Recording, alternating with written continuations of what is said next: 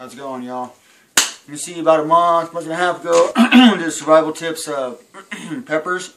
Well, this here is, I told you guys I was going to look into it. I just got done with 37 years of having some kind of pharmaceutical in me for, physical or other things straight. So I'm trying to clean my system out. And I talked to a friend of mine. He said, try some Hawaiian chili pepper water. So I looked it up, but basically I made my own hodgepodge out of it. Talked to a few guys that have been using it for years, and they said, yeah, it sounds good. So here we go, and I'll give you the results in a couple of weeks and let you know. Alright, here we go. Take 4 cups, this is for a quart solution, by the way, 1 quart solution. Take 4 cups of warm to hot water, not boiled, don't boil it. You want 4 teaspoons of salt,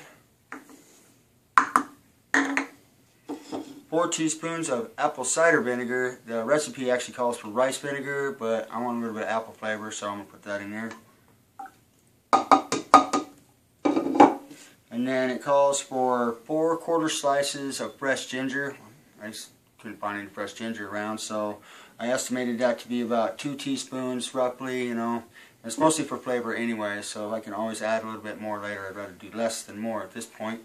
So 2 teaspoons of ginger. And then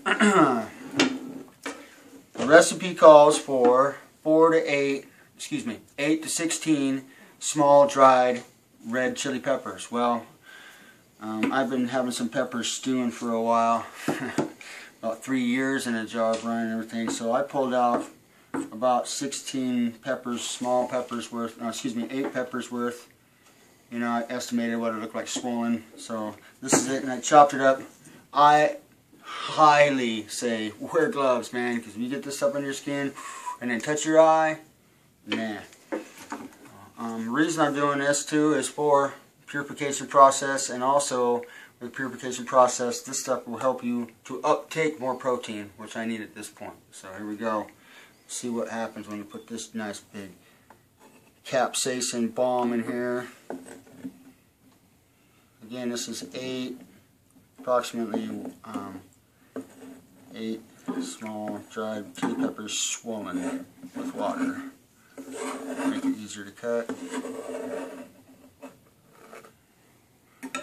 And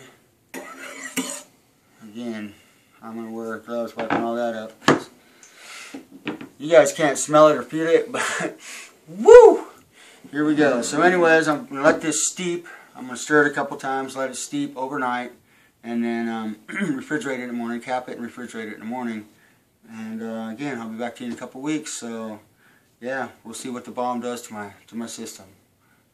Thanks for stopping by. Whoop, whoop. Peace.